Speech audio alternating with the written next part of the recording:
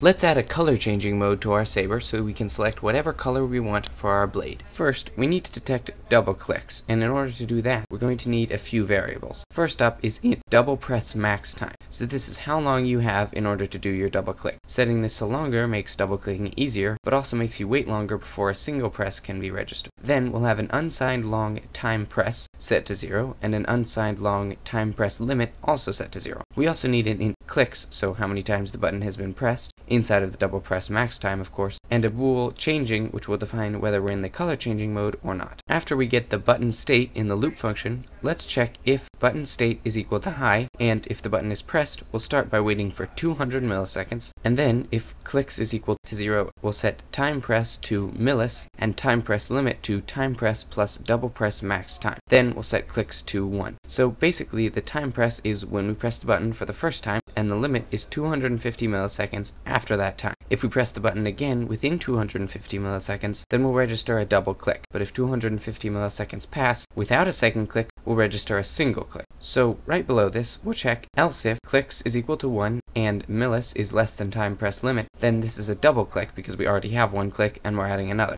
So changing should be set equal to true to put us in color change mode, and we'll reset time press to 0, time press limit to 0, and clicks to 0. Then instead of checking if the button was just pressed, we'll check if clicks is equal to 1 and time press limit does not equal 0 and millis is greater than time press limit. So if there has only been one press and we're past the 250 milliseconds, we should register a single press, which will be activating or deactivating the lightsaber.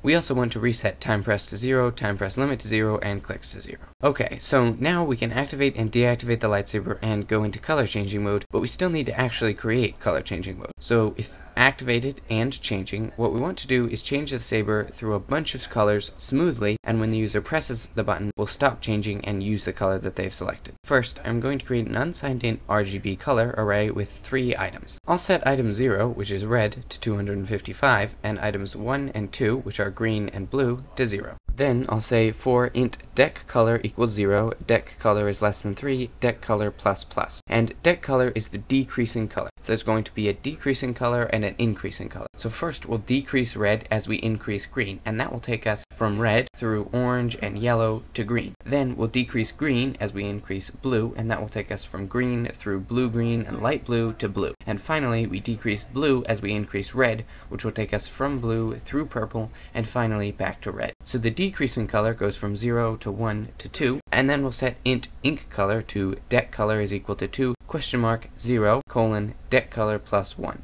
So if the decreasing color is 2, the increasing color will be 0. Otherwise, it'll just be the decreasing color plus 1. Now that we have the increasing and decreasing colors, we can create a for loop going from 0 to 255, and inside of this we'll say RGB color decreasing color minus equals 1, and RGB color increasing color plus equals 1, to crossfade the two colors. Then we need to run set whole saber to color, RGB color, to show the color on the saber, and delay 10 to keep the colors moving more slowly. Then we'll say if digital read button pin is equal to high, so if the button is pressed, then we'll want to stop at this color. First, we'll type R equals RGB color 0, then G equals RGB color 1, and then B equals RGB color 2. Changing equals false, time press equals 0, time press limit equals 0, clicks equals 5, so we don't do anything with them, and then we'll return. Then at the bottom of the loop function, I'll say if clicks is greater than or equal to 2, clicks equals 0. So we don't have any issues with clicks getting out of control. The last thing to do is go back to the activate saber function, and at the bottom, reset all of the click related variables. So changing equals false, time press equals 0, time press limit equals 0, and clicks equals 0. Just so we don't have any double clicking when the lightsaber isn't active. As you can see, we can draw the saber and use a double click to activate color changing, and a single click to stop it and use that color.